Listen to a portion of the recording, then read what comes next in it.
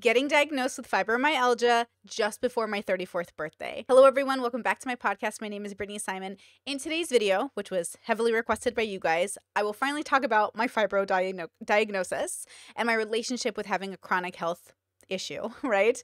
It's new to me, I'm new to the language, and I'm new to the vibes. So if anyone has any advice, great, but keep the medical advice to yourself, as I do have doctors. The doctors have been very helpful in this journey, and also it has been quite a confusing journey also because of doctors. So what I want to do is I want to have a conversation about American medicine, my relationship with the whole process, good and bad, and how everything is a catch-22, right? Getting diagnosed took a second. It was really difficult and it cost lots of money, but also having an answer is a beautiful thing. So this podcast might feel a little up and down. I already feel a little bit like making it. I can feel like the tension in my chest. It is hard getting diagnosed with something new that is contested on the internet as both something very real and something in people's heads, and it feels weird. So I want to refer to .gov websites and reference to fibro, just so we're on the same page of how I'm viewing the illness, okay? So before I jump into my story, let's jump into the science. So this is from the National Institute of Arthritis, Musculoskeletal, and Skin Diseases, and it says fibromyalgia, okay? I'm just going to read from their website, excuse my dyslexia. Fibromyalgia is a chronic, long-lasting disorder that causes pain and tenderness throughout the body, as well as fatigue and trouble sleeping. Scientists do not fully understand what causes it, but people with this disorder have a heightened sensitivity to pain. There is no cure for fibromyalgia, but doctors and other healthcare providers can help manage and treat the symptoms. Treatment typically involves a combination of exercise or other movement therapies, psychological and behavioral therapy, and medications. It says, who gets fibromyalgia? Anyone can get fibromyalgia, but more women get it than men. It can affect people of any age, even children, but it usually starts in the middle age, and the chance of having it increases as you get older. It occurs in people of all racial and ethnic backgrounds. If you have other diseases, especially rheumatic diseases, mood disorders, or conditions that cause pain, you may be more likely to have fibromyalgia. These diseases include rheumatoid arthritis, lupus, words I cannot pronounce, depression and anxiety, chronic back pain, and IBS. So what are the symptoms of fibromyalgia? The main symptoms of fibro are chronic, widespread pain throughout the body or at multiple sites. Pain is often felt in the arms, legs, head, chest, abdomen, back, and buttocks. People often describe it as aching, burning, or throbbing, so literally head to toe. Fatigue or overwhelming feeling of being tired, trouble sleeping. I've always had trouble sleeping, but definitely the fatigue is a lot worse. Other symptoms may include muscle and joint stiffness, tenderness to touch, numbness or tingling in the arms and legs, problems with concentrating, thinking clearly, and memory. This has gotten very bad for me personally. Heightened sensitivity to light, noises, odors, and temperature, digestive issues such as bloating or constipation. I'm definitely having a new relationship with my body. These are everyday symptoms that I do feel like I have to tackle and have a relationship with every day that I never in the past thought much about, especially digestive issues, especially the muscle and joint stiffness, the tenderness to touch, the numbness, like all of this is very new. I think for me, the problems with concentrating and thinking clearly and memory have been some of the worst things to tackle, especially because my job is being a YouTuber and being online. I think that's been the hardest part, is that I'm just not working as much. I'm not as productive. There are a lot more challenges. My spoons are depleted faster. So this is just an everyday new reality for me personally. Now, I have borderline personality disorder. I was diagnosed in 2018, and that was a really relieving diagnosis. I was really struggling with my mental health, trying to balance multiple jobs, relationships, and my life was falling apart. You know what I mean? So when I got that diagnosis, it put my life back on track. Sort of something similar happened here, where I had finally tackled the borderline. I was in DBT, I'm in remission. Everything has been going great for a few years. I've been just like on top of it, happy and joyful and loving my life. And last year, around the April time of last year, I had gotten COVID the year before in October. So October to April, I was feeling like a consistent decline in my health. And I was living in a small town in Arizona. I wasn't very social, but I was seeing my family members, and I hadn't got the shot yet. So I hadn't gotten the COVID vaccine yet. And I was basically inside all the time, except when I saw my family. So when I got COVID, I didn't think much of it, to be honest with you. I think I was probably a little arrogant about how I was not worried about it, but it did end up, I think, causing or encouraging the fibro to show itself, because after I got it, I declined heavily. My lungs wouldn't come back to normal. My body was aching. I was a mess. I was losing my hair. I had skin patches of raised skin all over me. I had gone home at some point to see my family in California, and when I was exposed to the sunlight, I started to notice like this really awful rash that started to occur. I have photos. I actually kept a photo log on my phone for a doctor because I knew eventually I would have to go see one, because I was just feeling not like myself. Within a year or a year and a half, I would say, since the symptoms started, I compiled a whole slew of photos and videos and documentation about my symptoms, presented them to a doctor, and initially they were pretty confident it was lupus. I'm mad at myself, I think, for being sick. And then I was mad I didn't know why I was sick. And then I was so pissed because I stay relatively like healthy. I try really hard, you know what I mean, to only have a couple of bad vices. And then when my doctor told me, like, he looked at me, he goes, girl, this is like lupus. I was like, ah! I felt relieved too, because I was like, fuck, we have a name for it. And you know the irony of this all? I wouldn't have even known what lupus was, except from Dr. House, of course. But I didn't know what lupus was. But my friend was like, hey, I think you have lupus. And I was like, no. And then I asked my doctor, disappointed. Yeah, Squeaky D. I think I'm disappointed that I do have something that is going to change how I live my life, because my life is like peak. And I'm like, no. I can't have this right now. This is fucking up my plans. But you know what I was really afraid of? I was so afraid that I was like going to die in 5 years, and then I was going to adopt a kid and die on them. So as long as I maintain my health, I don't know though, guys.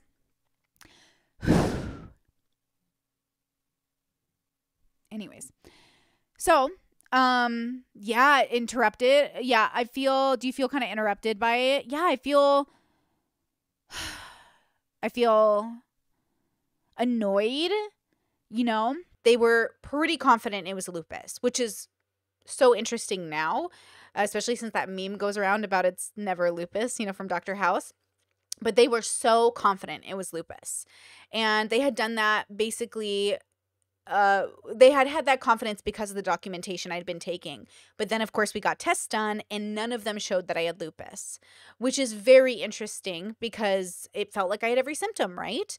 And none of the doctors at the time thought about fibro. None of them brought it up until I saw a rheumatologist.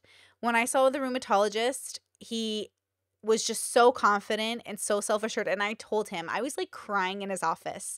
I was like, I need you to be really sure about this diagnosis because I'm going to base my life off of it. And I'm that type of person. When I get a diagnosis, I kind of do my best to research and move my life around that diagnosis. When I was diagnosed with PTSD, borderline, I feel like I tackled those things and was able to get better because I knew what demon I was fighting. So I told him it's really, really important that we're super sure about this diagnosis. And this last April, end of April, I was diagnosed with fibromyalgia. And I've been living with it, and it's been interesting, and it's had a lot of ups and downs in the time that I went from feeling really, really bad to working with doctors, working with a nutritionist, working with everyone, till now. I actually even started a relationship, which eventually ended up in an engagement. As you guys know, I'm getting married. And that was really interesting and difficult because we were an ocean away, right? And he flew in from Europe multiple times to be with me. He actually came to be with me for my rheumatology appointments. Super romantic, super cute. And I did appreciate that because honestly, I was crumbling. Some days were better than others, but I was an emotional wreck sometimes. Like I remember New Year's, I called him. New Year's of this year, I called him and we were supposed to be having a cute New Year's, Discord date. And I just broke down and I said, hey, I really need you to help me with my paperwork for the doctor. I said, something's really wrong with me and I don't know what's happening. They said that women who are in my like category of women, like women who run like businesses and stuff like that, we have like unrelenting standards and we are the biggest bullies to ourselves, which is so fucking true, bro.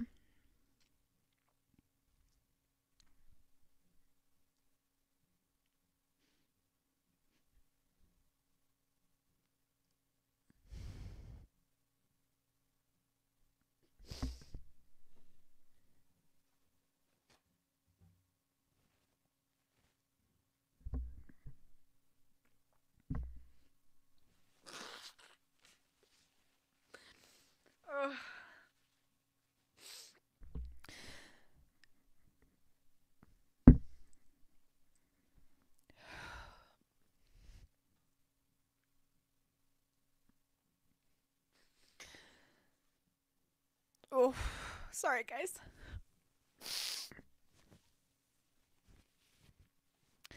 So, in case anyone was wondering, I don't think fives are impervious to emotions.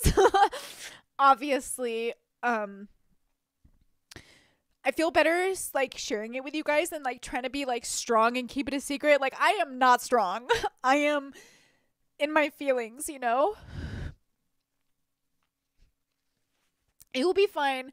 I just feel bad because, you know, a bunch of people want to come see me and they want to make plans, and I legit don't know what my spoons will be like. So, um, I'm sure I'll be fine in like a month or whenever. Now, let me tell you about some of the ways that modern medicine helped and completely ruined me for the last year and a half, right? Since my initial doctors thought I had lupus, they were having me live like I had lupus, right? And this was preemptive, this was well intentioned. This was because they didn't want me to suffer more. So they had me stop working out. I was working out. I'm not like a gym fanatic or anything. I'm not like a huge gym rat. I'm not that girl. But yeah, I watched a lot of anime and I had a lot of free time because I was working from home. I'm a YouTuber and I would just work out as much as I could, whenever I could. I was lifting much heavier weights. I was doing things that were showing definition. I felt pretty good about my workout regimen. And they had me stop working out because they didn't want me to cause more damage if I had autoimmune. Because I stopped working out, I felt like I was declining so severely. I was in insane amounts of pain. If we used a scale, and we'll use a scale for the video, of 1 through 10, 1 to 5 is kind of, I don't know, maybe I'll find a pain scale on the internet we can use, but basically I was feeling like an 8 all the time. I was just, you know, sometimes on New Year's, I felt like a 10. On New Year's, I felt like a 12. I was just a mess. I was like, something is severely wrong. I feel like I'm dying. I remember prior to even getting diagnosed with lupus, prior to not working, like stopping working out, prior to when my hair was falling out, when my skin was freaking out, all that stuff. I remember calling my mom and saying, I feel like I'm dying. I feel like my light's going out. I feel like something's wrong with me. So they had me stop working out to get back on track for the story.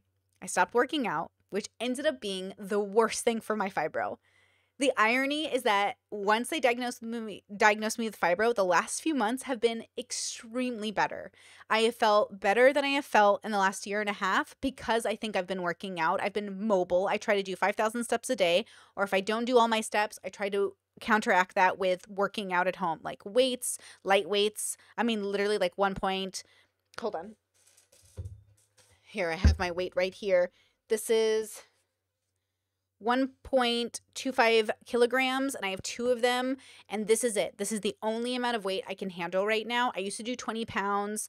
I used to do a lot more. I used to be able to just, you know, go for it, but now I'm sticking to yoga once a month, and this weight right here is my best friend. So again, we love modern science. We love doctors, but because they were guessing as much as they were confident in their guess, it ended up causing me a lot more unnecessary pain than I needed. But I'm still grateful that I got diagnosed under 2 years, because a lot of people take 2 to 5 years to get diagnosed. So I feel pretty lucky that I got diagnosed under 2 years. But of course, the irony is that I should have been working out that whole time, just in smaller spurts. So the rheumatologist gave me the advice. He gave me very important advice that I want to share with you guys who are in a struggling sort of situation with fibro, if you have it. He gave me this advice. He said, Brittany, there's 2 kinds of people that got fibro. The people who give up because it's so painful, it's so awful, the fatigue, the brain fog, all of it is just so much that they stop living their life. Or you can work out, live your life like normal, and actually be a person, and your life will be better, but it will be hard. And I said, okay, well, obviously we're going to go for that one because I'm me, and also I'm engaged, and I'm living my life, and I'm not about to give up on it. I already survived borderline. I already survived PTSD. I already survived mental health. I most certainly am going to survive fibro. And so that has been my decision. My decision has been to survive fibro. It's not perfect. I'm not always the best at it. I am kind of a complainer. And every day by the second cup of coffee, I feel awful. But since I have a supportive partner and I have a good supportive family, it's gotten better. So that's the basics of my fibro journey, right? I'm going to go into more detail now, but some of these conversations might be a little harder to hear depending on where you are in your chronic health journey. So remember, like, your journey is your journey and this is my journey, but it was not easy. Some of these things that I had to go through. I'll give you an example of one that comes to mind right away. I have a supportive system now. Family, friends, everyone's on the fibro train. But during the diagnosis process, I got in fights with people in my life because they couldn't handle the fact that I was sick. They didn't like the idea that they couldn't help me. They felt powerless. I remember having fights with my mom. I remember calling my mom and saying, oh my gosh, is this MS? Like, is this cancer? Like, what is this? Because I feel like I'm dying. I just feel like I'm dying and I don't know what's wrong. And she was like, stop it. You're not sick. It's in your head. You're making it up. My dad at the time, he's like, it's what you're eating. This isn't a sickness. This is like in your head type thing. And I remember feeling like this is not the kind of support that I needed. I needed something more. I had friends, I had people I had to tell, like, I can't help you deal with the fact that I'm sick. Like, that has to be your journey. I'm sick and I need to deal with that on my own. And it was awful. I spent so many nights crying, so many nights like hating my body, so many nights wondering like, oh my gosh, is this it? Did I just like beat borderline and beat PTSD just to fail to this like mythical disease that I wasn't even sure was lupus or fibro or whatever? Because remember, this is going on pre-diagnosis of fibro. Fibro just got diagnosed. So I'm dealing with this what is it stage as well. During this process, I came to realize that chronic pain, and I knew I had so many callers who had chronic pain. I had so many patrons who have chronic pain. I had so many people in my life with chronic pain. But it is exactly how they described it to me before experiencing it. It is the invisible demon that no one sees, but you feel 100%. I've already had people in my life doubt that it's real. They've already said to me like, oh, this feels like it's made up, which is why we reference the government website, right? We're using the reference of the government website to talk about something that is a real phenomenon that people can't see. And then they see me on the beach and they see me working out and they see me doing all my videos and they see me vlogging and they're like, oh, she's not sick. But if I don't do those things, if I don't exercise, I get worse. And then someone will say, oh, well, that's just everybody. Everybody has to work out so they don't get sick. I wish. This invisible little demon that is my best friend now is just, it's just so personal that it almost becomes frustrating to have to explain myself. So I mostly choose not to. I just kind of be like, yeah, it's fibro, it's whatever. And it is whatever, right? Like there are illnesses that are definitely worse. And at the same time, I wouldn't wish this on people. It is a frustrating illness to have just because it's constantly there. So let's say your pain scale is 1 to 10. I feel like I'm always like a 5, like a 5, 6. I feel like I'm sometimes like 4, 5, 6. I feel like I'm always in the, I shouldn't be feeling any pain like a normal person. I'm always like a 4, 5, 6. And it shifts and varies. I haven't, as long as I'm working out, I haven't gone back to an 8, 9, 10, a 7. I haven't felt that horrible pain I felt on New Year's. Now it's just dealing with the psychological relationship I'm having with my body. So one of the hardest things about fibro is the change in my desire to be a mother. And again, this might be a little emotional for some people, and I'll try not to cry. But I know for me, I'm very uncomfortable in my body now, and I'm very uncomfortable with the idea of pushing something out of my body. I'm very uncomfortable with the idea of taking care of a consciousness that I can't care for long term. I'm very concerned because every day is a maintenance day for my mental health, and every day is a maintenance day for my fibro, that I couldn't imagine being the worker that I am, the sick person that I am, and then bringing a consciousness into the universe that is going to impact my body's health and then have to recover. And then I'm going to have to take care of that consciousness till the day that I die, because you don't ever stop being a parent, even after they turn 18. And so there's a lot that happened to me in the last year that completely shifted who I am. You guys know my content, and you know that I have wanted to be a mother since I was a child. You know that my core word is mother. You know that being a mom was a huge goal of mine a couple years ago, even being a single mother, before I found my partner. Like I was so on track. So this is kind of like just fears speaking, It's just that I'm fearful I won't be a parent. Like, it's so funny. It's just so funny hearing all these people be like, I'm so glad I'm not a mom. Like, who wants to be a mom? And I'm like, fuck me, bitch, me.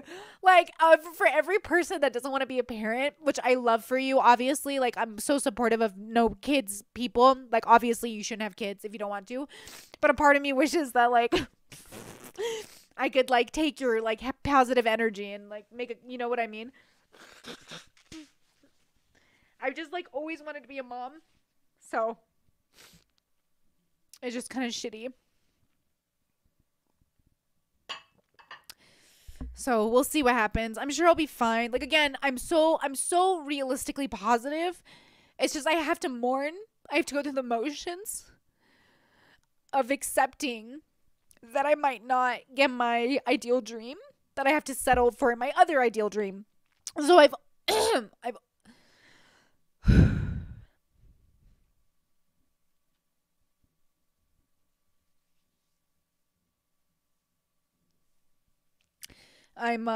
hold on, God. Come on, throat. I always have a plan B. And my plan B is pretty fucking cool. My plan B is pretty fucking cool. So I know I'm going to be happy anyways. Like, I know it'll be fine. I'm going to have space to mourn whatever I don't end up getting. You know what I mean? I'm a very strong person, but I don't have a lot of spoons. And I didn't have enough spoons to already begin with. So let's say I started off with 20 spoons. I have like 10. And I'm hoping to get back up to 20. Because if I can get up to 20, then I can manage a kid. Because I know I can manage a kid on 20 spoons. But if I'm even down to 15 permanently, I don't think Brittany can do that. Like, I know other people can do it. I don't know that Brittany can do it. Not as a single mother. You know what I mean? Which is like kind of what will probably, you know what I'm saying? So again, I'm just trying to be realistic. Like, I want the encouragement, but I hate false hope. I hate tricking my brain into thinking, oh, you can still do that. I want to accept the realistic statistical probability for my life. I had this moment where I was crying in the bathtub, as one does, and I was in the dark, and I was just like, oh my God, I'm not going to be a mom. And I mourned, had like a mini funeral for myself, for my motherhood. I let it go. And at the same time, it was and is always going to be a part of my story. Like, am I not going to be a mom? But the truth is that I don't know exactly, but I have a feeling that I might not be a mom, like in a real way. Like I always feel like a mom, right? A mom assignment. I always feel like a mom, but I don't know that this Brittany is going to be capable of caring for like a unique consciousness in the universe, right? So I had this like really personal mourning. And then I called my friend who's a priest. And my friend who's a priest is lovely. He's a year older than me. We're friends. And I called him and I said, hey, I'm having a struggle with the idea of not being a mother. And I got to talk to somebody about this. Let's talk to a priest, because he is a father. And he had told me that, if he wasn't a priest, he would have loved to have been a dad. But he became the father of a church. And I became the mother of, well, the internet, right? In some ways, right? I'm Mama Simon and he's father. And we have these roles that don't involve biological children or adopted children in the same way. We don't have the responsibility of raising a consciousness. We don't have that. What we have are opportunities to be a part of a community and to be sort of a voice in the community that says you can go from sick to healthy, being a voice in the community that says a diagnosis is not a death sentence. Well, unless it is. But to be fair, all of life is a death sentence. I get to be a voice in the community that says I might not have children in the sense that I might not raise them, but I'm happy to be a sort of mother figure or an auntie figure or a sister figure or a figure that says, like, I will care for people who need a moment of care. Because mothers, though they mother for the rest of their life, also are obligated, I think, when they're good mothers, to raise children that leave.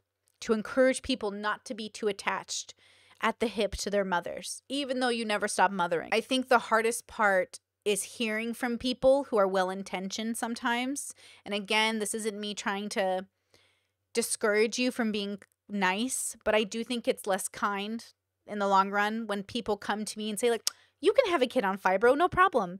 You can have a kid on X disease, no problem. You can have a kid on X illness, no problem. I think people are quick to make new babies. I think people are quick to think everything will be fine. I think people are quick to have lower standards than I would have for having a baby, no offense. I don't want to have a baby if that's going to lower my quality of life, because I will be a bad mother. Because lowering my quality of life means risking my mental health relapse. It means having possible borderline episodes and distortions. It means possibly accidentally mentally abusing my child because I've now been triggered. It means possibly running into situations where my partner becomes so overwhelmed by all of the responsibility they might end up with because they have a sick spouse and now a child to raise. It means putting pressure on my relationship. It means putting pressure on my finances, which as a gig worker, as a YouTuber, this isn't guaranteed. I have no idea how long this will last. I have no idea if I'll have money tomorrow. I have no idea. And it doesn't matter if you're a multi-million-dollar YouTuber. If you don't have money saved, invested, if you're not thinking about retirement, which by the way is 1099 workers we don't have, you're not really ready to guarantee sort of a stable future for a young consciousness. It's one thing for me to struggle. It's another thing to force a person into existence and an existence that is struggling. Now look, all over the world, people do this all the time. So again, you do you. But my standard says be more thoughtful and kind before producing another person. So I don't reach my standard of what I think a good mother would be in my state of being right now. I'm way too new to dealing with my fibro. As you guys know, if you're watching the vlogs, I talk about it a lot. I'm way too new into my relationship. I'm way too new into trying to move to a foreign country, right? I'm trying to move to Europe. I'm trying to go through immigration. I'm trying to start this life. Now is not the time to have a baby, which is why we got our lucky birth control. The irony of the birth control. I'm on Nixaplanon, and it's great, but it's awful, but it's great. Sometimes I'm bleeding for $20 20 days out of the month. Sometimes I'm just cramping all the time. Sometimes it's impacting my fibro, but at least I'm not having a baby. I have to pick and choose every day, right? How to have a relationship with this new body. But I think not being a mother was the hardest part of the fibro. I never had an image of me not being a mother. I was the kind of woman that would say things like, I'd rather have a baby than a relationship because I wanted to be a mother. And now that I'm in this relationship, I'm lucky that my partner is not only flexible and open and caring, but that we're in this as a team. And it's really about making our lives the best because he also has that standard of parenting that I have. And he agrees that unless we're 100% sure about my fibro and my relationship with everything and my job and his everything, we wouldn't bring a kid into the world. So I'm really lucky that I ended up with somebody who came just as I was getting diagnosed. Like before I got diagnosed, he was dating me. He came into my life. I remember we had our first 8-hour date and I told him, hey, like I'm going through it. Okay, here's all my medical history. And now I'm I think I have lupus. They think I have lupus. And I'm about to get officially diagnosed soon. I'm doing all these tests. I don't know how much longer it will take. Here I am basically becoming a new person. And this person walks into my life and says, okay. And now, that person is in my life and here we are trying to make a life in Europe because that's where he's from. And every day is a conversation about where I'm at. Where is he at? Where's my body at? Where's my health at? Where's our future at?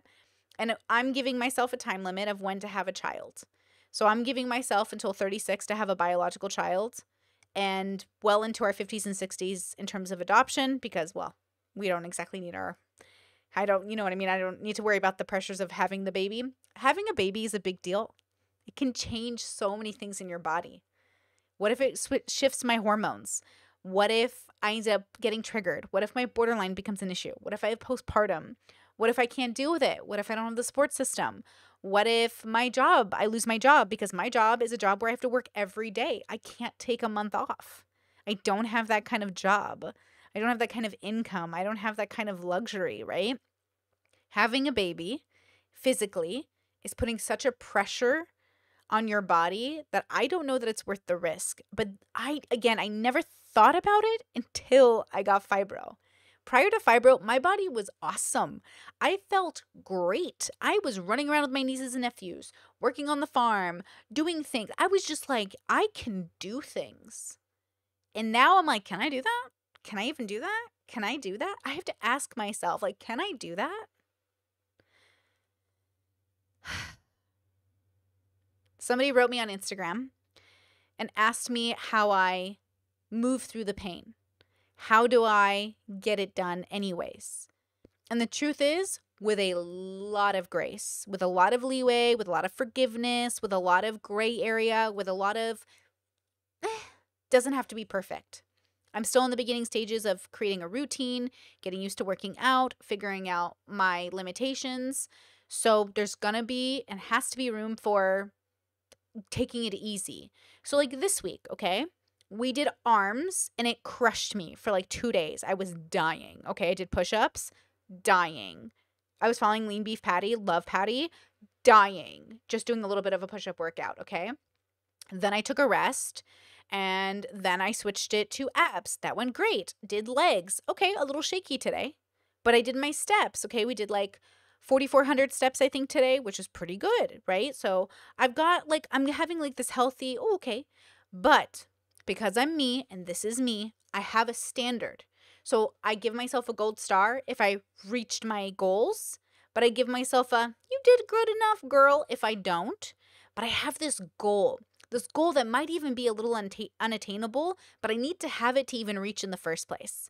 When the rheumatologist told me that people with fibro either give up or work really hard not to, I think I'm getting what he means.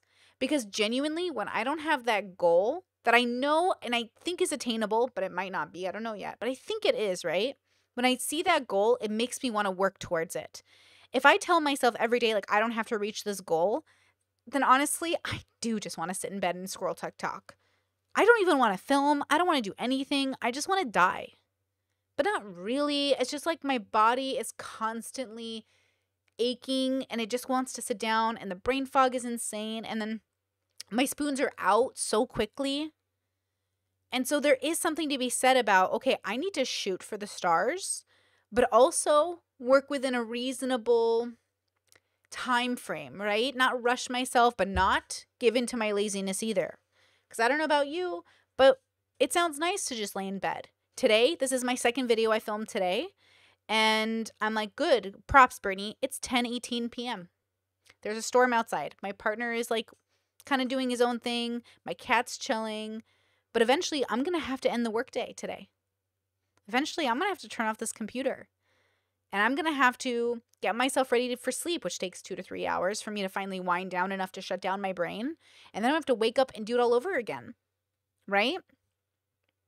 There's just a lot more that goes into my everyday. So when this person asks me, and I love this question, like, how do I push through?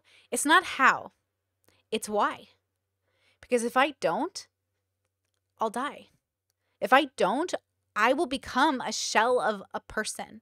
If I don't work hard at maintaining my borderline and taking care of my triggers and maintaining my health, if I don't work very hard to the best of my ability every day, which is not perfect, it's just best of my ability, true best.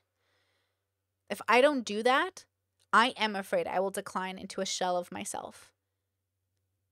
Look, I think I'm an introspective person. I think I've spent my whole life being introspective and I will continue to do so. I'm still earning my right to wisdom, which starts with and ends with humility. And fibromyalgia is a pathway into that humility, path into that wisdom, which is why I think it will be a lifelong struggle to be a wise person, right?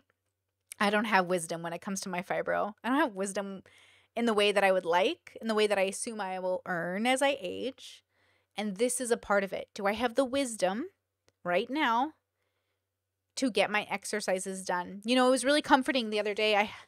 I met this person, this really lovely human, and they were relating to how someone in their life has fibro and they watched them give up. I think about the people in my life that have fibro and how they gave up. It's scary. It's now that I think about their lives, I'm like, oh my gosh, it makes so much sense now. Because I wondered, I was watching these women give up on their life. They gave up on their bodies. Okay. They gave up on their children and their families. They gave up on being functional. They gave up on trying. And I was thinking to myself, like, why would they do that? But my whole life, I didn't know. I had no concrete concept of fibro. And then when I got diagnosed, I was like, oh my gosh, it makes sense. And look, my heart goes out to people who don't have the tools, but the tool is why. The tool isn't how. The tool is why. Unless you want to say the how is the why. Why should you get up and work? Why should you get up and try? Why? Because giving up is worse. For me, giving up is worse than trying. I'm picking the easy path. Trying is easier for me. But it is difficult because you can't just try a little. You actually have to try. And that's where it gets harder. And that's where I feel like giving up sometimes. So saying, okay, I'm going to totally do it. I got this. Move over, fibro. I got it. That's easy. Actually doing it every day and doing it and just trying to stay diligent and trying to be careful about what I'm eating and like not dyeing my hair because of inflammation and not consuming sugar because of inflammation and still enjoying my life and still having some cake on occasion. Like, that's difficult, but it's doable. And I'm grateful that it's doable. And I think the why really helps me with my foundation. Like it really, not foundation, it helps ground me. That's the word. It helps ground me when I'm feeling like giving up. And again, giving up to me is like, I don't want to do it. I just want to lay in bed. Today, we went to town. We did some stuff. We picked up some new merch. So exciting. It's about to launch. Thank you. We went out. It's thunderstorming. It's raining. We're tired. We both feel a little, tired just from the stress of the immigration process and everything we're doing right now. And we just want to cuddle in bed and not move. But man, if we do that, our life is going to pass us by. If we just give in to those very weak desires, our life is going to pass us by and the whole world's not going to wait for us. The immigration office doesn't care that we're tired. Tax guy doesn't care if I'm tired. My job doesn't care if I'm tired. My life doesn't care if I'm tired. There is life to be lived and you can't live it if you're tired and you're giving up. So I've chosen to live, okay? And for as long as I choose to live, I have to make an effort. This all goes down to my belief system, my personal belief system that we're evolved animals on a planet. I'm not convinced there's a God. I'm not convinced we know exactly what we're doing here. And so I have to do my best to live the individualistic life I would like to live. The world functions the way it functions. And then regardless of me being sick, I still have to function within those systems, within those bubbles, right? So me being sick is just like another card that I got dealt to make it a little harder. But it doesn't stop me from actually getting the life I want. It won't stop me from being successful at my job. It won't stop me from getting the house I want or having the life I want. It won't really stop me from even having kids. It will just make me question whether or not I need to recontextualize, reimagine my life because kids are not a requirement of my joy, right? They're not. As much as I would love kids to be a must-have, a part of my joy, something happened during my diagnosis where they stopped being that. Because I do think having kids is a privilege. I do think having kids is selfish in a good way. And I do think having kids is unnecessary. So it's not necessary. If my identity wasn't going to be fulfilled, if I wasn't going to feel like a human unless I had kids, I think that would be difficult. And I think prior to getting sick, that Brittany probably felt that way. But this Brittany, like I don't know. I look at these little babinos and I love them. They're so cute and precious. But like, I'm just a different person now. And this person, she might not be a mom. And I think I'm pretty okay with that. You know what I mean? Sometimes I'm sad about it, but it's so much less now. It, forgive my French, but it kind of feels like I really want a dog, but I just don't live in a house and I'm not putting a dog in an apartment. I really want a kid, but I'm not putting a kid in an apartment and I'm not raising a kid in this situation, right? It just feels like it doesn't make sense. I think if it made more sense, I would work towards it more. So here is the second question I had to ask myself in relation to this diagnosis. I'm still going to get my house. I'm still going to get better at my job. I'm still going to work really hard at those things. Why, if I wanted a kid my whole life and I'm willing to still work for that kid? Oh, I'm sorry, scratch that. And I'm still, okay, hold on. If I wanted a kid my whole life and I wanted a house my whole life and I got sick, why am I keeping the house and not the kid? And it's because the house is about me, the kid is about me, but whether or not I get that house doesn't impact anyone but me. Whether or not I have a kid impacts me and that kid. And my partner, of course, but he can handle it. But it impacts that kid, that real consciousness. I take so seriously having kids that it became unnecessary to have them because the importance of where I am mentally and physically and spiritually and all that stuff impacts another consciousness so hard that I can't be casual about it. Does that make sense? Something changed, something shifted so significantly in me where I just don't have it anymore. I don't have that I must have a baby feeling anymore. Instead, I have a, that sounds nice. I'm not sure about that. That sounds nice. I'm not sure about that. Even if I had like $5 million, even if I had all the money in the world, I'm not convinced that would fix my problem. I think something significantly shifted inside of me and kids became an option. And the moment they became an option, I stopped striving for it. I stopped working towards it. I think if they were still a must-have, then I would be working really hard to get my fibro 100% under control. I'd be working really hard to make my job consistent. I'd be working really hard to build a life for a child. But I just don't think that they're a requirement anymore. And so I just don't feel that motivation. So that's like kind of the difference, right? I can't justify having a child, but I'm going to justify getting a house girl, whether it's an apartment house or a house, but like something's going to be mine. And I'm going to do that while I'm sick, while I'm fatigued, while I'm brain fogged, while I'm losing my hair, while I have chronic pain, because I can. I cannot work this job and have a child and try to get a house and do all these things when having a child is an option. I just can't pick that option. It doesn't make sense to me anymore. But I'm kind of grateful for that. I think without the shift in my narrative, this would have been so much more devastating. But it was, that's what I'm trying to say. Remember that crying in the bathtub moment? That was my devastation. I mourned so hard not being a mother. I think I mourned it to death. I think I mourned it to death. And now I'm this new version of me that can't even really relate to that Brittany, but I remember her fondly. And that's kind of crazy to me. I can't, even the girls in my life, the women in my life were like, who is this Brittany? You've always wanted kids. And I'm like, that Brittany didn't have fibro. The Brittany that got fibro, the Brittany that mourned her motherhood out of existence, that Brittany, this one here, kids are optional, right? So one of the things fibro did for me is it put into perspective what is optional and what isn't optional with this current consciousness that is me, right? So right now, things that are not optional, failing at my job, failing at my health. So again, going back to that Instagram question of like, how do you push through the pain? I don't have an option not to. I'm not allowed to give up.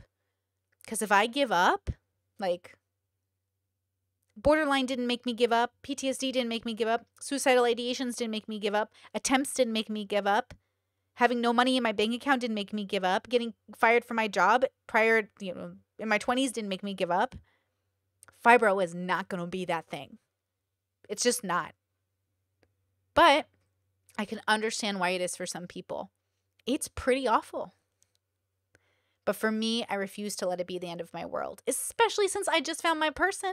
I just found the literal consciousness in the whole world that I get to spend life with, who makes me feel so seen and just like it's the most wonderful, magical relationship. Oh, I just want to stop this podcast so I can go hang out with him. I found that person. I'm not about to give up on life, right? But even prior to finding him, it was clear that giving up was never the option, right? But getting back on track might take time.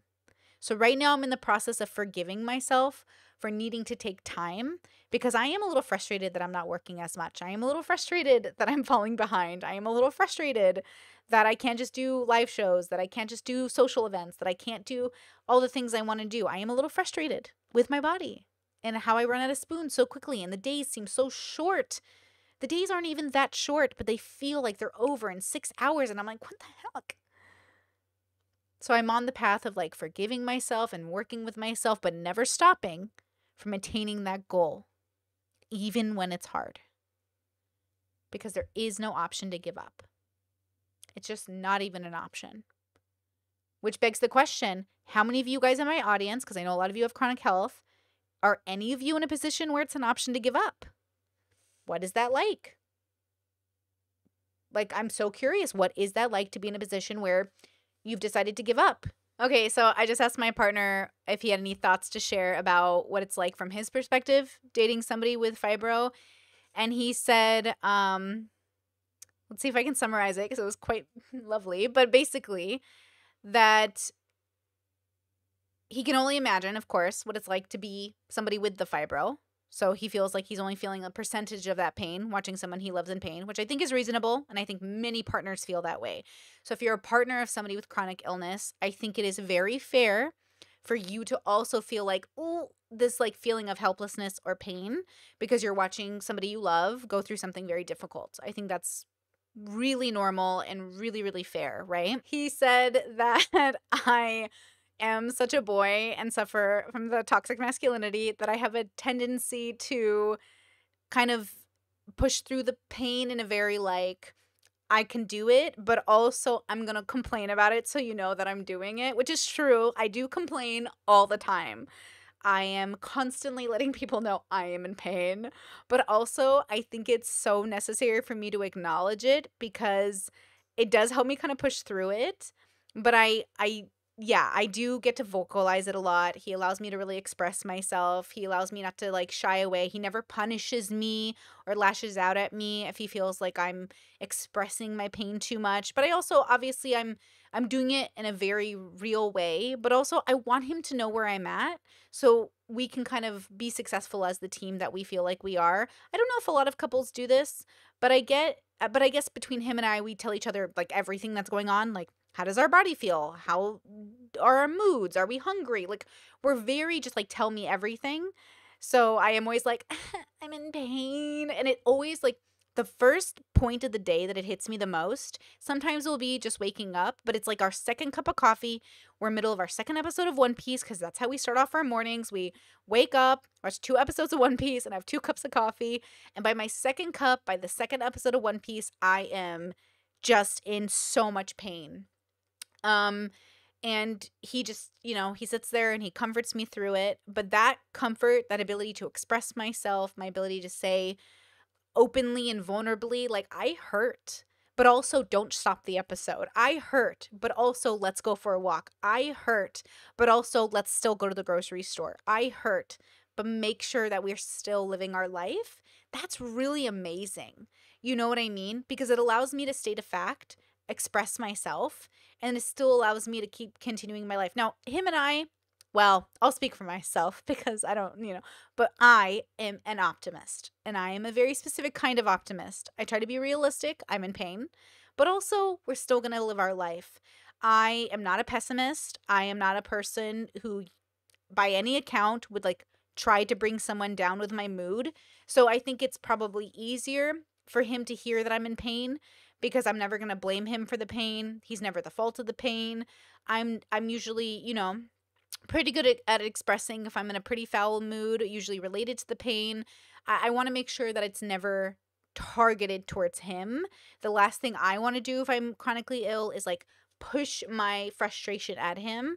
but I do get frustrated at my body. Like right now in particular, I've been waving my hands around a lot, and I will say there is quite an amount of pain in my wrists and arms, which is where my pain mostly sits. So there's a part of my brain that is doing this podcast, and I'm thinking in my head, like, oh my gosh, my hands are aching. And I'm just thinking, like, what should I do about my hands after the podcast? Well, I'm still trying to talk to you during the podcast. So, like, my brain is always like half in my pain, it's always like half aware, it's always in there. But I'm really trying to make sure that I'm not pessimistic. I'm really trying to make sure I'm not pushing it on other people. I'm really trying to make sure that, again, I'm having a relationship with my body, kind of like it's its own entity.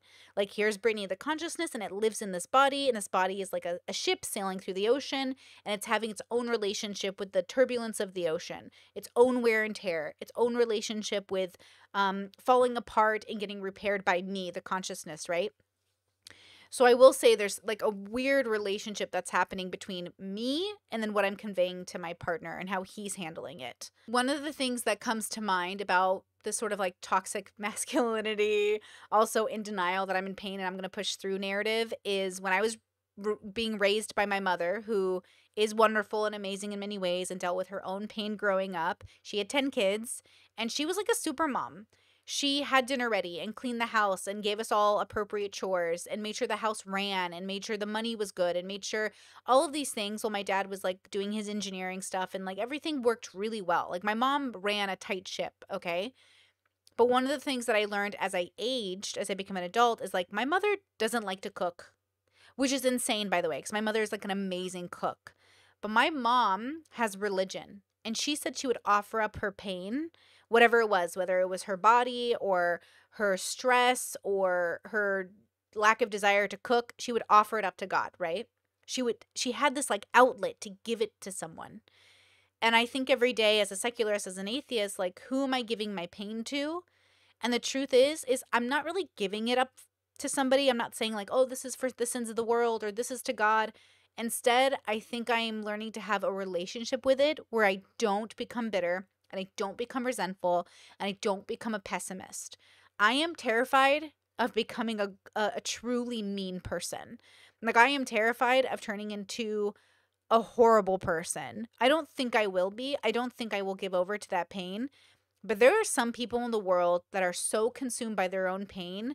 They are that side of weakness I always talk about, where they give into their pain so badly that they just drag people down with them, which is why I'm always trying to have a strong relationship with myself. And I'll have a podcast on that coming up about how to go from a weak person to a strong person, or how to have a relationship with weakness and strength, because I am weak right now, physically, emotionally. I'm very vulnerable. I'm very like about my feelings around my fibro and everything, and about shifting narratives about being a mother. Like, I'm very weak in that sense, meaning my foundation is like good, but my walls are thin.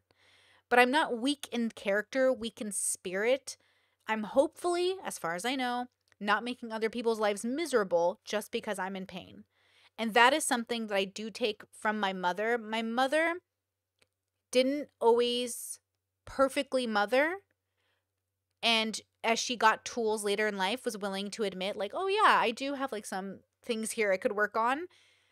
But she never purposely with intent tried to make people suffer. She just did that because she was herself, and I did that because I was myself, and we do that because we're ourselves. We, by being ourselves, can accidentally cause suffering, which is why it's always nice to hear an apology. It's always nice to be better. But I do think it's important to know, what's your relationship like with your pain, and are you heading in a direction of bitterness? Again, the last person I want to take out my pain on is my partner. The last person I want to accidentally abuse is myself or my partner. The last, you know what I mean? I'm really prioritizing his health as well as my health, because I have to prioritize this relationship. It's what I'm doing for the next 50 years. Fibro is also what I'll be doing for the next 50 years. But hopefully, it won't be a main character in the way that it is right now. My borderline is less and less of a main character as I age. My PTSD is less and less of a main character as I age. I'm hoping my fibro becomes less of a main character as I age. I'm not saying that the fibro will go away, right? There's no cure. I read that to you earlier. but I'm hoping it won't be the thing I always talk about in my videos or the thing that is like on my mind all the time. I hope I have such a good and healthy relationship with my fibro that it just becomes another thing to maintain, like my borderline. My borderline is just a thing I maintain. Most of my family and friends, like my sister or my besties and stuff like that, they're not seeing episodic Brittany. They're not seeing distortion Brittany. They're not seeing Brittany who's like losing herself to her borderline. They haven't seen her in like 3-4 years. So hopefully it will be similar with the fibro, that over time, my fibro will be less of a main character. That's my hope and my goal, but that's a long-term goal. So again, we're going to be patient and kind, and we're going to aim for happy and joyful, and we're going to aim for consistent.